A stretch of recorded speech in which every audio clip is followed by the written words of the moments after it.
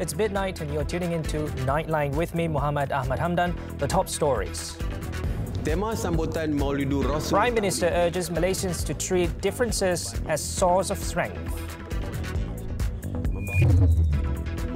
And MA63 Council agrees on amendment to restore Sabah and Sarawak as equal partners.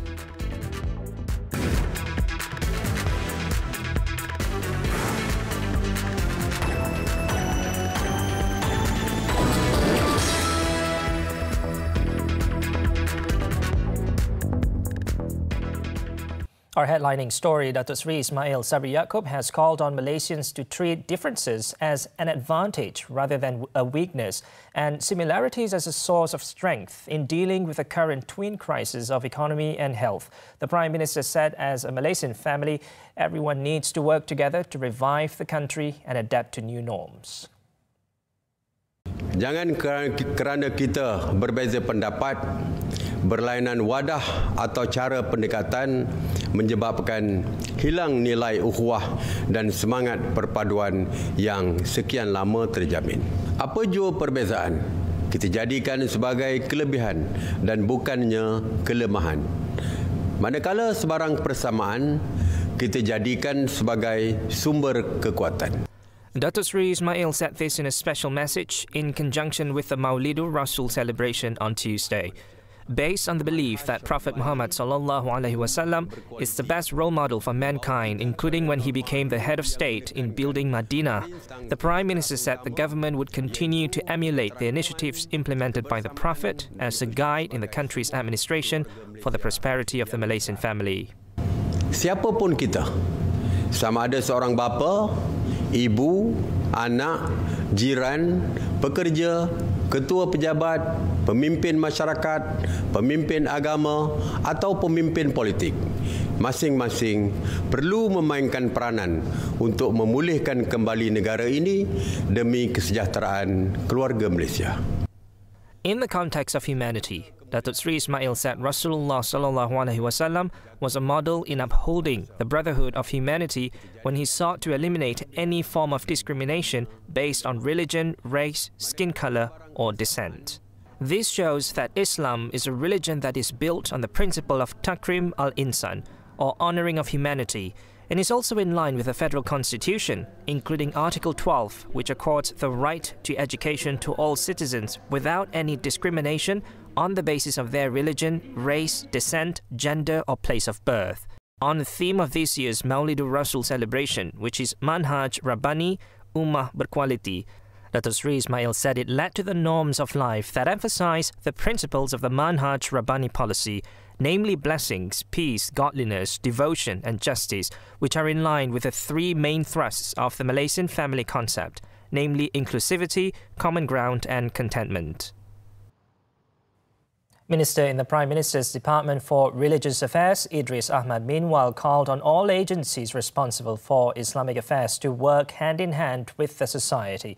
This, he said, was especially crucial in helping to revive the country, which has been affected by the COVID-19 pandemic. Usaha mawid dan jawi dalam menyantuni golongan asnaf, pihak-pihak yang terjejas seperti mana program Dapur It'am, Food Bank, Robok Rezeki, Skot Jejak Asnaf adalah antara program yang sedia terlaksana di wilayah persekutuan. He said this beneficiating the Federal Territories level Maulidur Rasul 2021 celebration in Kuala Lumpur on Tuesday. Idris also expressed hope that in the context of the Federal Territories, that the Federal Territories Islamic Religious Council, together with Jawi, will continue to double their efforts in empowering Muslims in the aspects of education, socio-economy, welfare and the unity of the Ummah. At the same function, Idris also called for a local alcoholic beverage company to immediately change its Timah brand and the picture used on the bottle. He said such things should not happen as they are provocative, while the use of the name could cause confusion to the community and religion. Saya amat bersetujulah, sepatutnya benda yang bersifat provokasi jangan wujudlah. Jangan nama-nama yang menimbulkan kekeliruan. Arak tu tak haram, kita tetap atas nama apa pun. Dan nama-nama tu tak bolehlah kita nak letak nama tu. Apa maksud dia letak nama tu? Adakah untuk wujud normalisasi baru? Ini kita bimbang.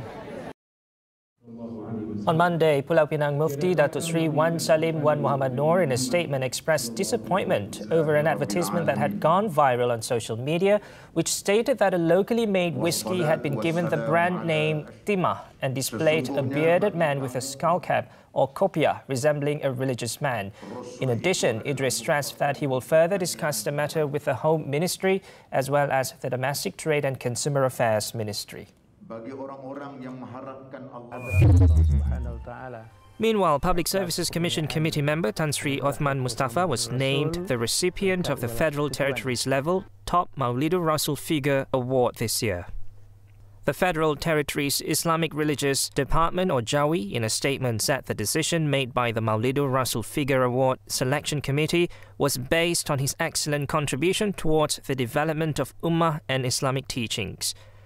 In his speech delivered via a pre-recorded video, Tan Sri Othman described the award as a form of trust and responsibility to the religion and the country in ensuring that the Islamic teachings continue to be propagated. The former Malaysian Islamic Development Department or JAKIM Director General said he would continue to contribute his expertise and knowledge to develop the Muslim community, especially in the Federal Territories, to be competitive, progressive, dynamic and united based on the teachings of Ahli Sunnah wal Jama'ah. The Special Council on Malaysia Agreement 1963 MA63 has agreed to propose amendments to the federal constitution that would essentially put Sabah and Sarawak on equal status footing as West Malaysia in the Federation. Minister in the Prime Minister's Department for Sabah and Sarawak Affairs, Datuk Sri Maximus Ongkili, said the amendments would redefine the meaning of federation, adding that it is expected to be tabled during the next Parliament sitting. Datuk Sri Maximus said the decision to amend Article 1 Bracket 2 and Article 160 Bracket 2 of the Constitution was made during the nearly 3-hour MKMA63 meeting chaired by Prime Minister Datuk Sri Ismail Sabri Yaakob on Monday. The proposal was tabled by Minister in the Prime Minister's Department for Law and Parliament, Datuk Sri Wan Junaidi Tuanku Jaafar, who also heads the Council's Equal Status Working Committee. Datuk Sri Maximus, in quoting Datuk Sri Wan Junaidi in a statement on Tuesday, said the current proposed amendment is different from the one proposed by the Pakatan Harapan government in 2018, as the amendment would define the status of all states in Malaysia in line with the Federation of Malaya Agreement 1957, MA63, and the position following Singapore's exit in 1965. He also said the MKMA63 also agreed on empowering both the Sabah and Sarawak governments to issue licenses for deep-sea fishing. During the meeting, Agriculture and Food Industries Minister Datuk Sri Ronald Kiandi tabled a paper to seek approval from the Council to empower the Fisheries Department in Sabah to issue licenses for vessels and fishing equipment for zone sea fishing spots, which is currently handled by the department on the federal level. He also said that they will continue to look at outstanding issues related to the rights of the Bornean states. Human Resources Minister Datuk Sri M. Saravanan has clarified that the government has not banned Malaysians from applying for visas to work on farms in Australia. In a statement on Tuesday, Datuk Sri Saravanan said Putrajaya did not bar any Malaysian intending to go abroad for employment, subject to the terms, conditions and laws of the relevant country. He said there has been confusion on the matter recently after his deputy, Dato' Awang Hashim, responded to a question on Australia's farming sector workers scheme in the Dewan Negara last week. This scheme, according to Dato' Sri Saravanan, was introduced to address the shortage of workers in the farming sector in Australia, an issue that the Malaysian agricultural industry was facing as well. Dato' Sri Saravanan, who was briefed on the scheme by Australian High Commissioner Justin Lee last month, said Malaysia would not be emulating the visa program for migrants here as it leads to an offer of permanent citizenship. He said, therefore, this matter is not related in any way to barring Malaysians from working abroad, including in Australia. Australia's farm visa scheme allows Australian employers to sponsor skilled, semi-skilled and unskilled workers from the region to work on their farms. Workers are allowed to work there for 3 years, after which they could apply to become a permanent resident of Australia. Dato' Awang had said Putrajaya was not planning to adopt Australia's approach in boosting the workforce in the agricultural sector, as it was focusing on hiring locals to enter the industry. Moving on, ASEAN travel corridors are considered as one of the ways to ensure economic recovery for nations affected by the COVID-19 pandemic. This was stated during a meeting of the Committee of Permanent Representatives of ASEAN on Tuesday morning in the presence of the Foreign Affairs Minister, Datuk Saifuddin Abdullah, at the ASEAN Secretariat Headquarters in Jakarta, Indonesia. Boleh kata semua wakil-wakil tetap bercerita tentang kepentingan membuka semula sempadan negara-negara ASEAN sebagai satu cara memulihkan ekonomi ASEAN. Datuk Saifuddin also said all permanent representatives to ASEAN have also agreed to synchronize efforts to open borders among ASEAN countries. He further said that the digital economy should be a sector that has an important role in efforts to increase post-pandemic economic growth. In the meeting with the ASEAN Secretary-General, Datuk Saifuddin also discussed the effort to strengthen the ASEAN countries and their role for the future. He added that understanding of ASEAN also needs to be improved, especially for the youth. Datuk Saifuddin's visit on Tuesday was welcomed by ASEAN Secretary-General Datuk Paduka Lim Jock Hoi and Malaysia's permanent representative to ASEAN, Kamsah Kamarudin. On Monday, Datuk Saifuddin had a brief meeting with the President of Indonesia, Joko Widodo, at the State Palace in Jakarta. In the meeting, he shared about preparations for Prime Minister Datuk Sri Ismail Sabri Yaakob's first visit to Jakarta, slated for mid-November.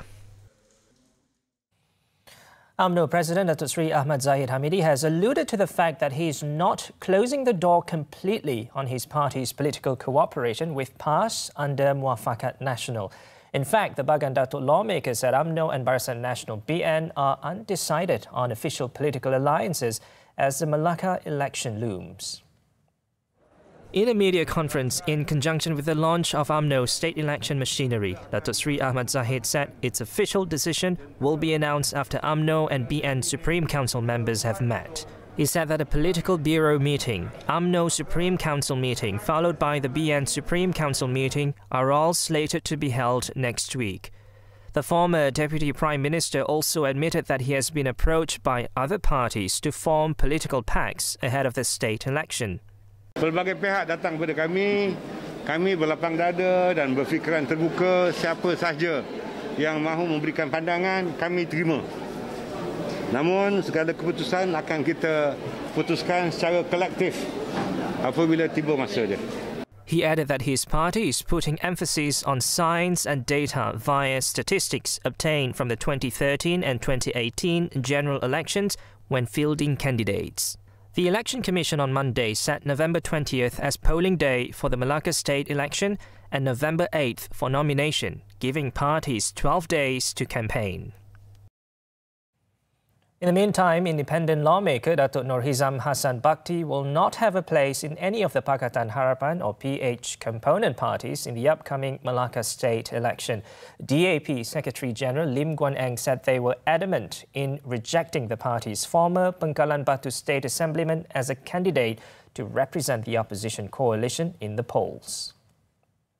Supaya tak timbul lagi, ini dijadikan sebagai satu keputusan tegas. Kita tak terima dia sebagai calon dalam pilihan raya negeri. Lim added that the matter will be brought up in the PH Presidential Council discussion. He said this after a meeting with the Melaka DAP leadership on Tuesday.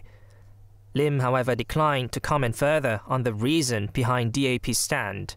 In the 14th general election, Datuk Nur Hizam won the Bengkalan Batu seat on a DAP ticket but became an independent lawmaker and backed UMNO and Perikatan Nasional, leading to the formation of a new state government last March. However, Lim did not comment on the position of three other former state assemblymen who, together with Datuk Nur Hizam, withdrew their support for Chief Minister Datuk Sri Sulaiman Mat Ali, causing the state government to collapse. Apart from Datuk Nur Hizam, the three others who withdrew support for Datuk Sri Sulaiman are Datuk Sri Idris Harun and Datuk Nur Azman Hassan of BN and Datuk Nur Afandi Ahmad from Bersatu. The three have since been sacked by their respective parties for their actions. After this breather, police calling drivers for their statements over viral video.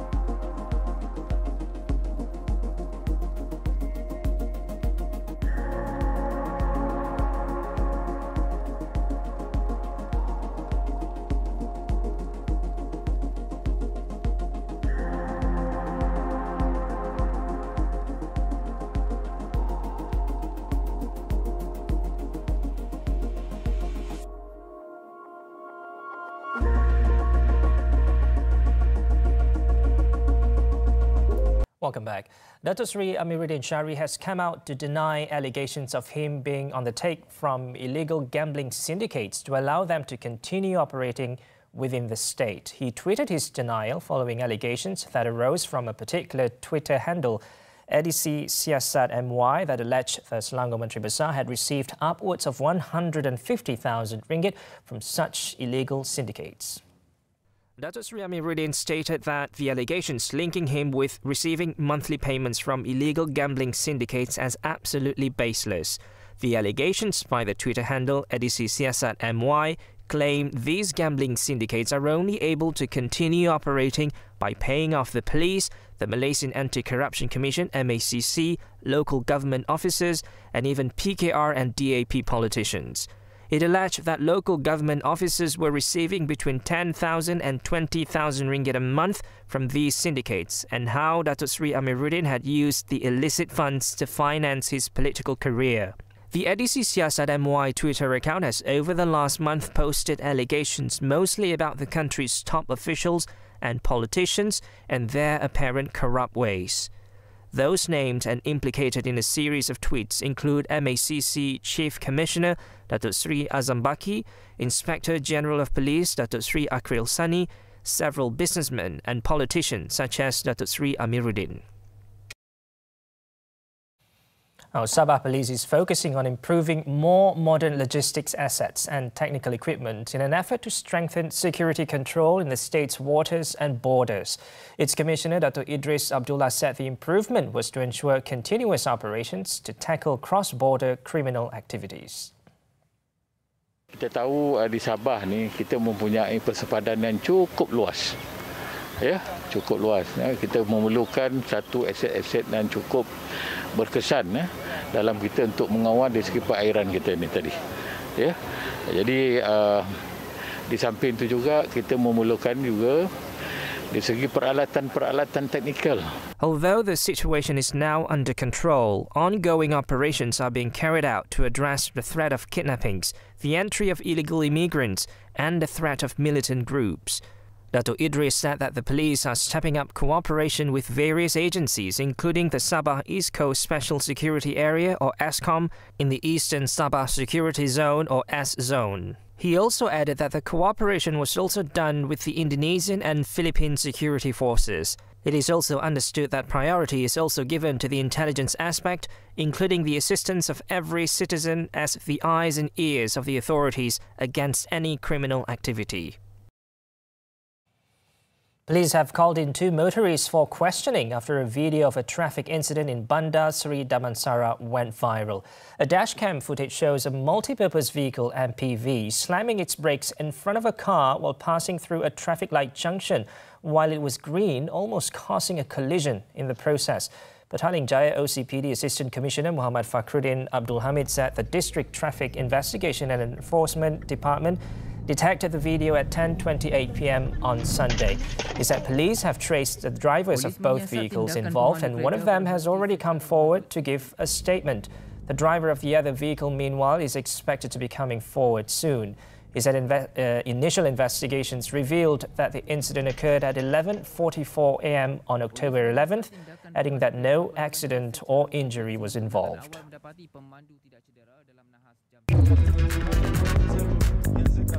Coming up, Polish Prime Minister accuses the EU of blackmail as row escalates.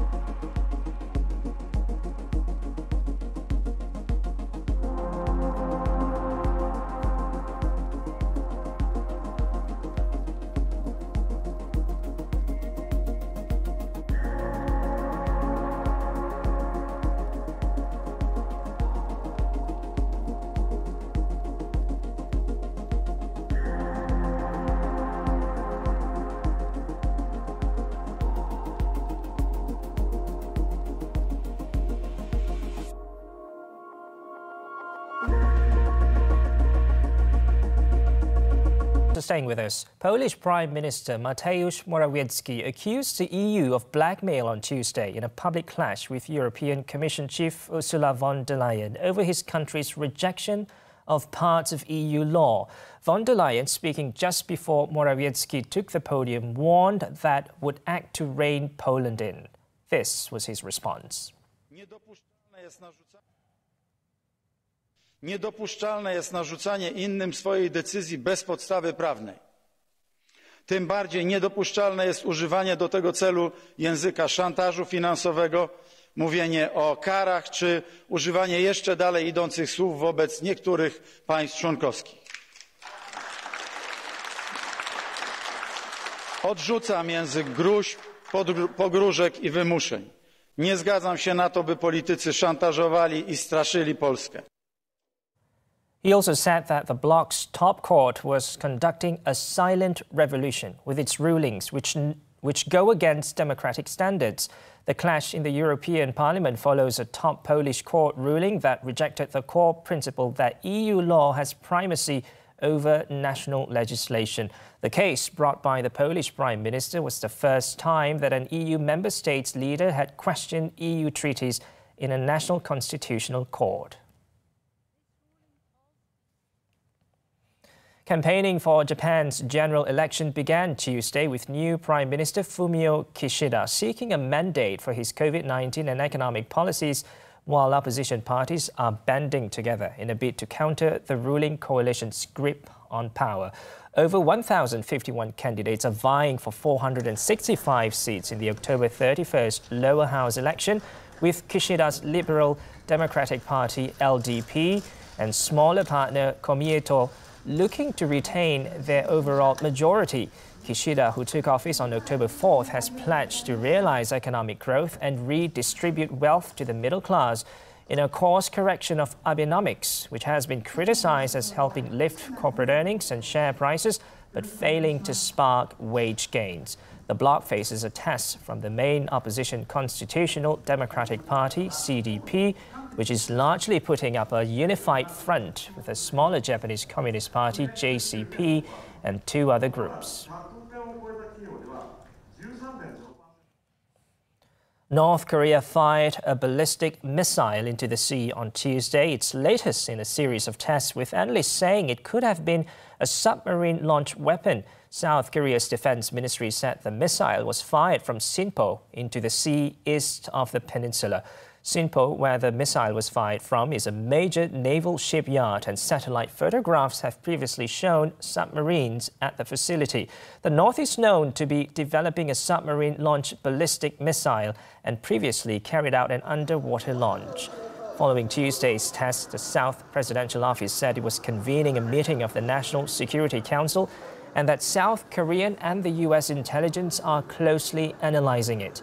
Meanwhile, Japanese Prime Minister Fumio Kishida said Japan is investigating the latest missile launch. The U.S. military condemned the act and called on the country to refrain from any further destabilizing acts.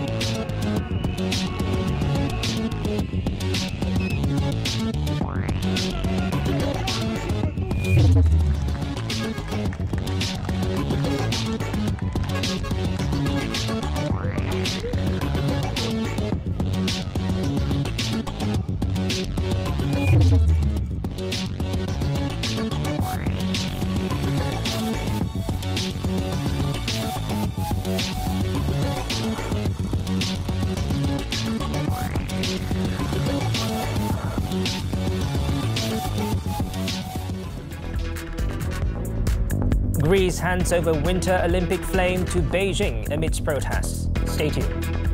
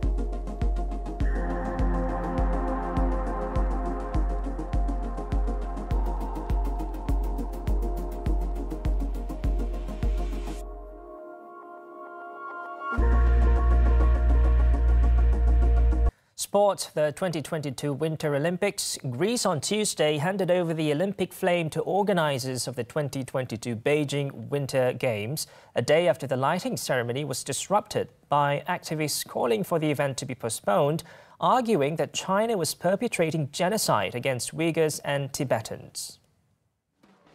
Hellenic Olympic Committee Chief Spiros Kapralos gave the Olympic torch to Vice President of the Chinese Olympic Committee Yu Zaiqing at the Panathenaic Stadium in Athens, where the ancient games were revived in 1896.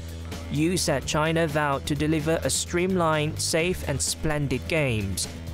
The International Olympic Committee has said that the flame will go on display to the public in Beijing before setting off on an exhibition tour.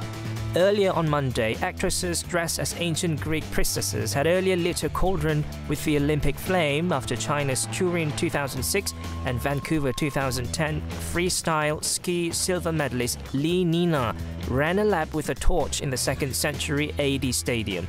The ceremony was held without spectators, with mainly officials and media in attendance.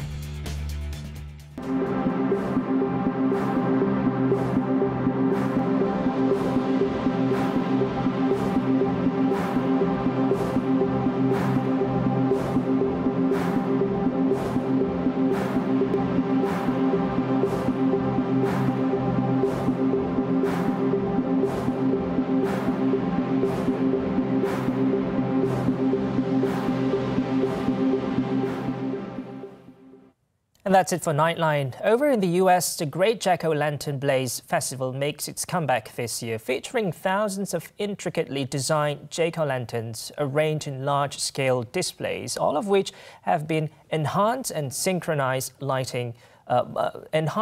by synchronized lighting and music. Take a look. I'm Muhammed and Hamdan. Thank you for watching and stay safe.